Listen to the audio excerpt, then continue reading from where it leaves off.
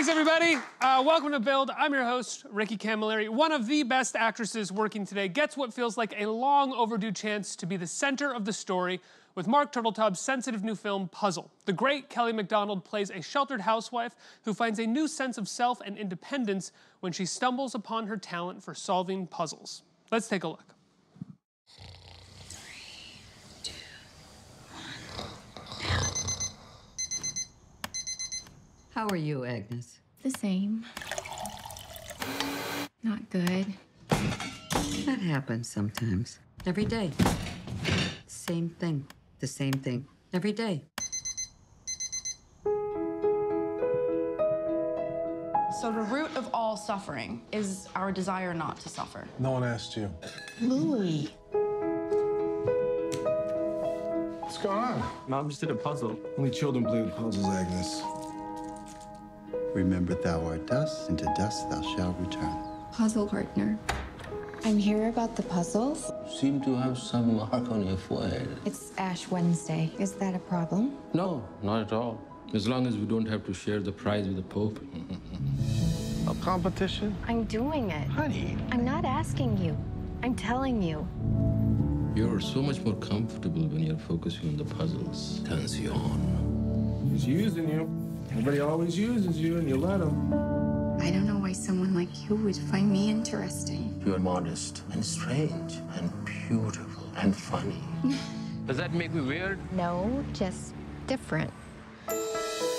Life is messy. There's nothing we can do to control anything. Where's dinner? I slave all day for this family. What's wrong with you? When you complete a puzzle, you know that you have made all the right choices. All right, puzzlers, on my count. 3, 2, 1. You gotta tell me everything. I don't have to tell you anything. It's the best thing I've ever done. Faith, ambition, love. What other pursuits can give you that kind of perfection? To getting all the wrong pieces right. Everybody from the wonderful Puzzle, director Marc Turtletaub and Kelly Macdonald. Hey there. Hi. Hi. Hello. Thanks so much for being here. Congratulations on this film. I've gushed about it backstage. I will gush about it here. It is a very sweet, very subtle, beautiful film, and it feels like we don't get enough of these movies anymore. Movies about adults that are, you know, this is for the whole family, but I think it's also for adults. It's for people who want to watch a deep story about a singular person, and we just don't get enough of those anymore. We mostly just get comic book movies now and John Wick movies, which I like. Yeah, there's a place for those as well. But yeah, a few more of these would be good. And now, I have to say, I've been a fan of yours forever, you know, since Trainspotting. You've just been so wonderful on screen for so long and in Boardwalk. And this feels like I can't think of another time where you had a leading role like this, where every scene you were the center of attention. Is there another one that I'm missing? There is another one. Shit. It was a while ago as well, though. I played Stella in a movie called Stella Does Tricks, and I think it was similar. Like, I was in most frames in that one, but yeah. And so what is it like sort of jumping back into that? Like when Marc brought this to you, when someone was like, I'm thinking of you for this role, I want you to do this. I didn't think about it, to be honest, about the lead role aspect of it until I started doing press for the film, and that's what everyone Us assholes were like, you're a lead now. Yeah, I was like, oh. I just I saw it as being an ensemble piece, and I was part of a really amazing ensemble. And so I felt quite comfortable. And I'm glad I didn't think about that too much, because I would have been like acting really hard or something. What does acting really hard entail? You know, I don't know what I would have done different is what I mean. You know, I think the best leads probably also think of their job as a part of an ensemble, whether it's with the crew or with the other members of the cast in the film. Now, Marc, this is inspired by or based off of an Argentinian film from 2009. Argentinian, excuse me, right? Yep, that's right. From 2009. Same name. What made you want to take on that story to sort of remake it and situate it in the U.S., Northeast particular? Well, it starts with the writing. I didn't develop. We have a production company. Usually we develop our own. In this case, we didn't develop this story. and I didn't see the original film, so it just crossed my desk. I got the screenplay. 2 friends who are producers sent it to me, thinking I might want to direct it. It was like an original work for you, essentially, when Exactly. you got your hands on it. Exactly. And I don't get screenplays very often that are that well written, that are about a female character at the center over the age of 40, finding her voice. It's such a rare moment to find, and so such a beautiful story. It was personally compelling to me. I kind of recognized the central character. I said, that's my mother. I know that woman. And so all those sort of lined up for me, and I said, absolutely, I'd love to do this. Someone said that when I was watching the movie with them last night. They said, "This is your mom," and I said, "No, it's not. Don't let me watch the movie." But was this Oren Moverman's script that came across your desk? Had he? Yeah, right? He was, yeah. It was his, yeah. Oren did the lion's share of the work on it, and it's I think it's it's really special. Most of what you see on the screen, I received on the page. Wow. Kelly, what attracted you to this role? I mean, it always starts with the writing. When I respond positively to a script, it's just really easy after I've got quite a lot of experience now, and it's quite easy to spot the good ones in just a few pages. And the fact that Agnes was just so interesting, and without being a showy story, or she doesn't behave appallingly. She doesn't kill anyone, but she makes a few mistakes, and I think it's just a really tenderly told piece. It's the kind of story that finds moments that you haven't seen before to maybe tell things that have been told before, which is sort of what a classic story, a good movie is. I think about the college letter that's brought up at one moment in the film, and that was never a thing that I saw coming, or the moment that I saw that would be the change in this character. I thought that was developed so sweetly and subtly behind the scenes. Well, I think that's the thing. It sort of never becomes the movie you might think.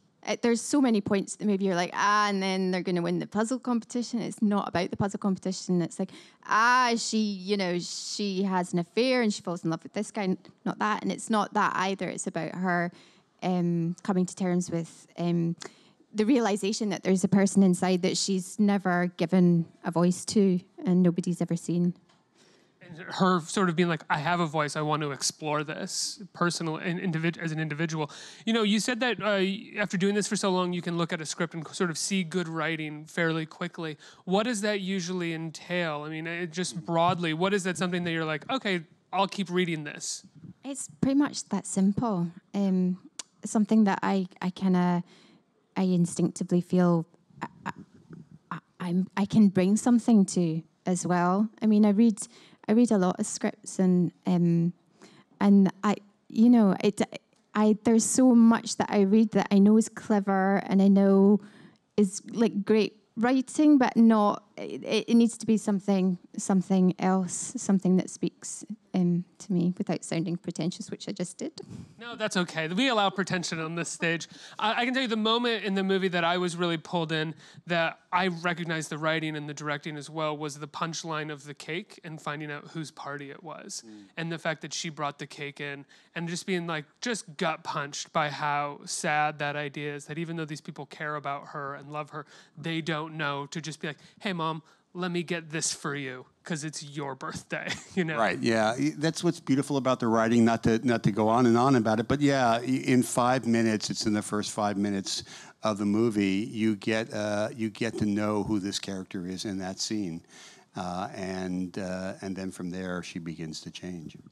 She's sort of invisible in her life, I think, is the thing that you come away from it with.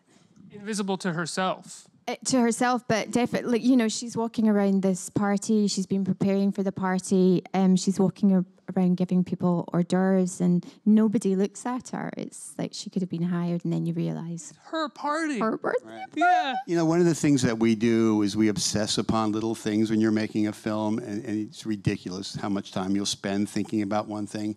But I wanted early on to have Agnes sort of meld into the background and melt into the background.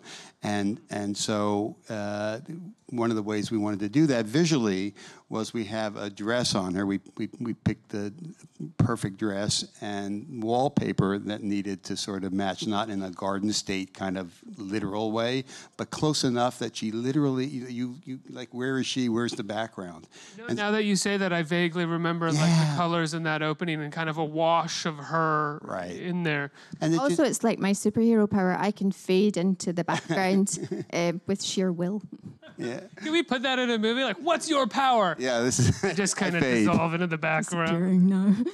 You know, you said that you didn't really think about being the lead for the first time in some time, but this character is about a woman sort of becoming the lead in her own life as well. And as you've gone on press tours and started to think about that, have you found or thought about any of the sort of meta levels that are coming along with this character being the one that has brought you into a focus as well? Well, I suppose it is sort of the character of Agnes is a character I felt familiar with from prior work, but I knew there was something different about her, and it was only in the doing of it. And now that I watch it, I can see what I was doing. It was sort of instinctive, day-to-day stuff. But I'm not sure I'm answering your question. What do you mean, stuff that you were doing instinctively? Well, I don't sort of, I don't go in having done a huge amount of preparation. I mean, I had, obviously I'm American in it.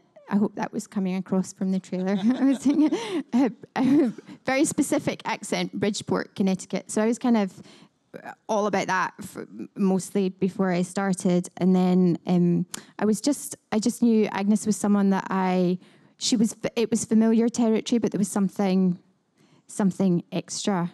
And I'm glad that everything came together in the writing, the directing, the casting. I don't know, it just made it into...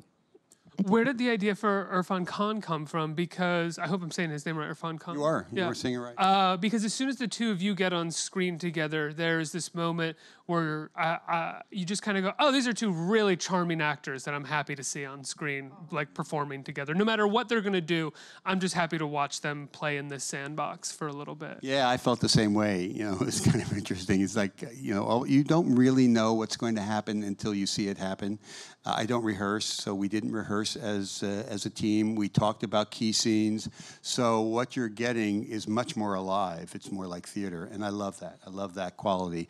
And Irfan plays such a unique character that you don't really know what you're going to get in the next moment, which is perfect for the story, because Agnes is coming from a world which is pretty small and pretty predictable, and then she comes to New York, she bangs on the door of a strange man, and it's Irfan Khan, and he is Irfan, and he's very physical, and he makes all these gesticulations, and you just...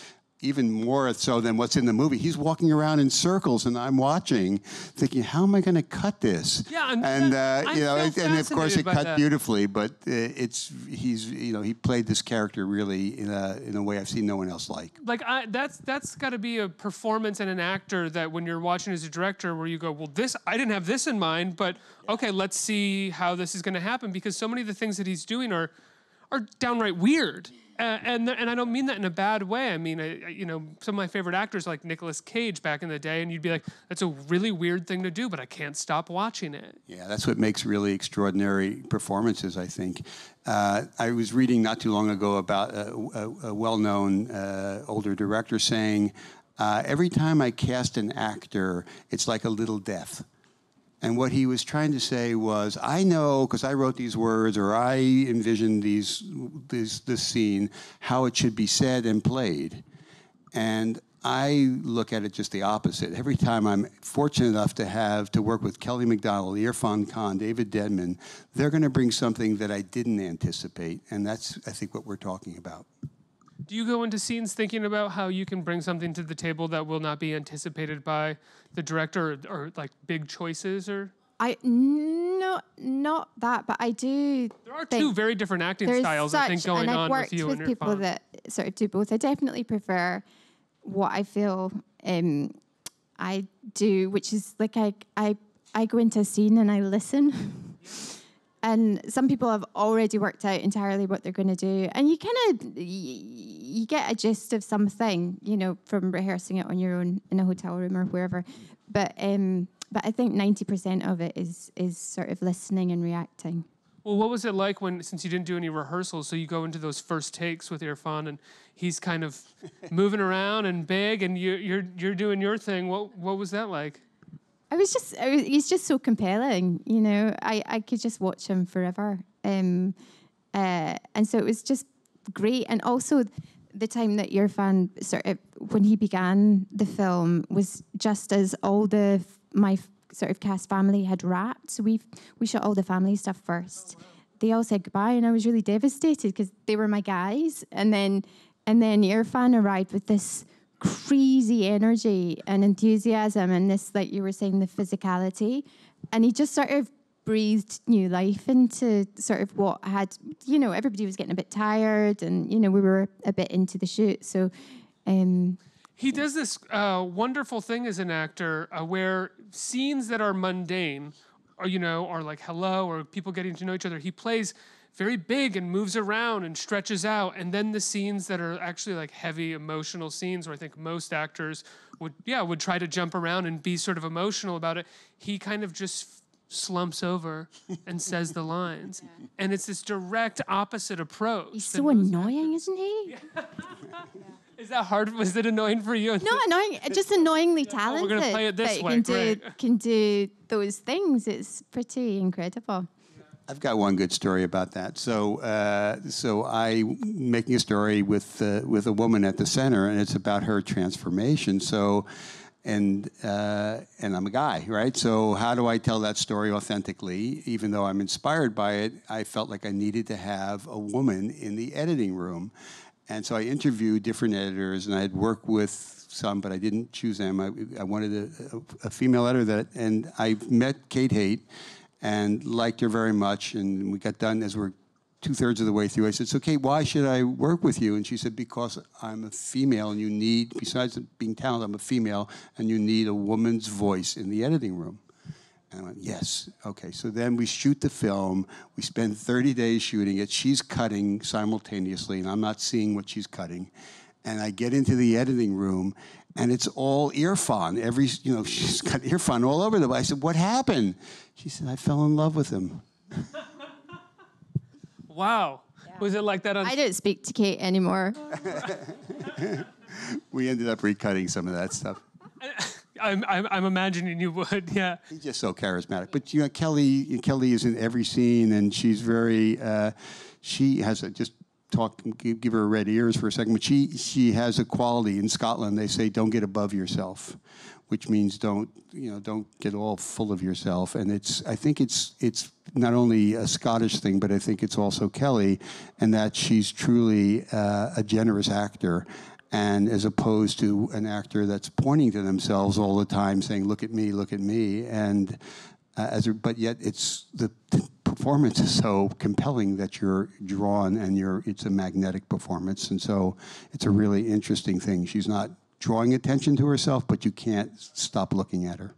Now, I feel like I know the answer to this question, but I'm going to ask it anyway. How often do you get scripts where the story is one woman's transformation? Oh, I mean, once a decade? Not often. And now, if that script hadn't have been as sort of great as it was just on the page in terms of the writer, would you, because you don't get scripts offered like that enough, have like been interested in trying to develop it or work on it? Or would you have, because there's such a dearth of scripts like that being proposed to you? I think I have noticed a big difference just in the past couple of years. And, you know, I feel like, I don't know, there seems to be more interesting parts that I'm being offered the past couple of years, and I don't know if it's because I've reached an age that life gets a bit more interesting, you know, and I don't know why it is, but it seems to be pretty consistently good at the minute. That's good. Yeah. That's great. I know. Look at me, all positive and Scottish. I will say, as much as we were sort of talking about Irfan Khan's performance, you know, he does get to sort of pop in and out of the film and show off a little bit, and he does a wonderful job.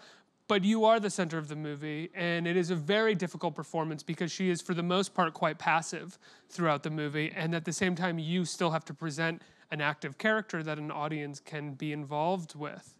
Yeah, what I hadn't realised as well from reading the script was how many scenes I'm on my own with no dialogue. And I've always sort of wondered what it would be like to be in a silent movie. I think because I move my face, I've been told by friends far too much. and your friends, yeah, like as an actress or just like over drinks, like stop moving your face. I literally, in New York a few years ago, I was meeting my friend in a bar and she saw me. I was waiting to cross the road and she ran out from the bar at a certain point and grabbed me and she was like, why'd you keep making faces? You know, like I was clearly thinking about something and was off in my own little world. But yeah, it's a malleable face. Mark, we probably should have started with this question, but what you said you hired a female editor because you knew that you were a man telling the story of a woman's transformation. But once you decided that this inspired you and that you wanted to make it, how many kind of like intellectual and emotional hurdles did you have to jump over before you said yes? Just because there is that fear of being a man trying to tell a woman's story. None. I actually had no reservation. No, I had no reservation. When you get a great screenplay and you resonate with it, you just know intuitively. And I think it was the same thing with Kelly and David and Irfan. You read it and you go, I love that story. I can tell that story. So that's also because you're a man. Maybe that's it. So there'll be times that I'll like say yes intuitively and then intellectually you go back and forth.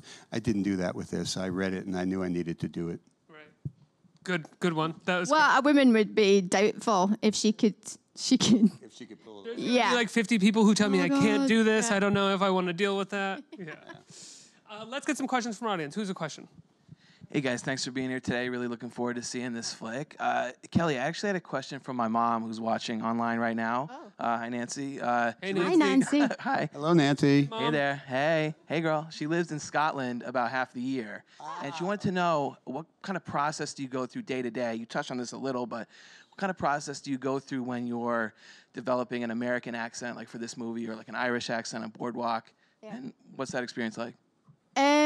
I start the preparation as soon as I can, really. I mean, quite often I'll get on board a project and then there'll be hardly any time in the run up to it. But if I'm lucky, I get a bit extra time.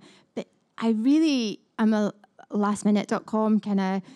I mean, it's all, I do most of the hours in about a week and a half. The week and a half before I start shooting is when and I just listen and annoy my children and like talking the accent as much as I can. Cool, thanks. Next question. I think this is the last question that we have. Hi, Kelly, I know everyone knows you from Brave as Merida. I was wondering, what was it like getting to come back to that role for Wreck-It Ralph 2? Wreck-It Ralph 2. It was really, really fun. I'm lucky enough to be in 2 films with John C. Reilly this year. That's right, Holmes and Watson, Holmes and Watson as well, which will be out. Return Christmas. of Farrell and Riley. I'm very excited. Oh my gosh. Yeah, but I just loved, I didn't think, Brave would I don't think there's going to be a sequel or anything for Brave. So when I got a phone call and asked to just come in and mess around and come up with some Scottish things for her to say, it was just really fun. And also I've seen the scene, I don't know if you know, it's basically, there's a scene where Vanellope happens upon a room in the internet and it's all the Disney princesses, which I still can't get my head around that I am a Disney princess. But so it's all of us and they're all crazy. Like really super duper weird, and all their stories. The stories are so famous, but then when you hear them saying, "Well, this happened to me," it's really hilarious. So I have to ask. Holmes and Watson is the return of John C. Reilly and Will Ferrell together. I think since Step Brothers, which I am a Step Brothers fanboy. It's hilarious. It's the best, maybe the greatest comedy in like the last 20 or 30 years, I would say. What was it like being on that set? Were you forced to improvise with them, and how does that go? Almost immediately, and that's not a world that I come from, comedy and improvising.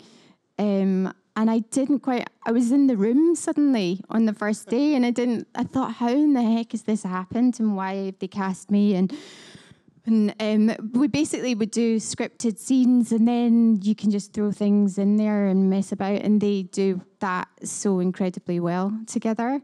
But I remember the first thing that I did, because I'd worked with John, I had done a few scenes with John first, and then it was my first big scene with Will, and I suddenly got all nervous all over again.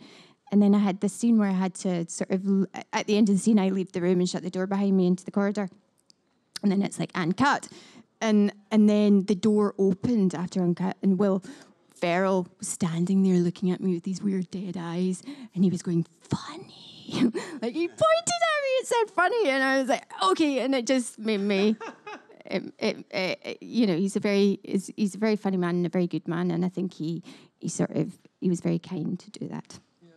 Mark, what made you cast David Denman? I haven't seen him in something since The Office, and he's really great in this. I think so too. So the father figure would be really easy to make him a stereotypical character, sort of the heavy with his wife, the insensitive guy. And I wanted this character to not be a stereotype, not to be a stick figure, as I put it. I wanted somebody that loved his wife, loved his kids, but was a product of how he was raised. And so I needed someone with a lot of heart. And I knew David could do that. When we sat, I said, that's my picture of this character, and he felt exactly the same way, and I think he does it beautifully. There's a moment in there where, without doing a spoiler alert, where he takes a piece of glass out of Kelly's foot, and it just, every time I watch it, I'm quite touched by it. And I think that's been we've done screenings around the country, and everyone talks about how much they like his performance for that reason. He truly cares about his wife and his kids, and he just is unaware. My favorite moment with him was just a quick moment where he turned around and said, "Do you want me to sign up with you?"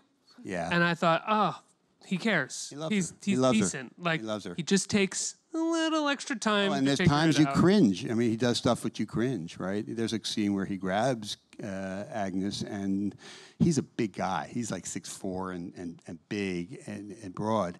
And Kelly is a small woman, and he grabs her. And as we were rehearsing, as we were blocking the scene, he said, the way it was written, he pushes her up against the wall. And he said, if I do that, you'll never care about me again in the movie. And he was absolutely right. I'm huge. Not only that, but we'd lose Kelly. So I think David should get a lot of the credit as well, because he was, like, every scene he was, he's such a nice man himself, and he really struggled anyway to play this. He's not even a villain in the film, but he felt like he was this villainous character, and he really had a hard time with it. And so he was, like, consistent in just sort of stepping it back that bit more from and the humanity. Yeah. Which is so necessary when you come to the last act of the film without giving anything away. Spoiler alert, huh? That's where I'm stopping what I'm saying right there. I'm not spoiling anything. I don't think so. No. Puzzle. How can people see Puzzle? It's a wonderful film. Opens this Friday, July 27th, in New York and LA, and then it will go wider. So come. Everybody, please give a big round of applause for Mark and Kylie. Let's hear it.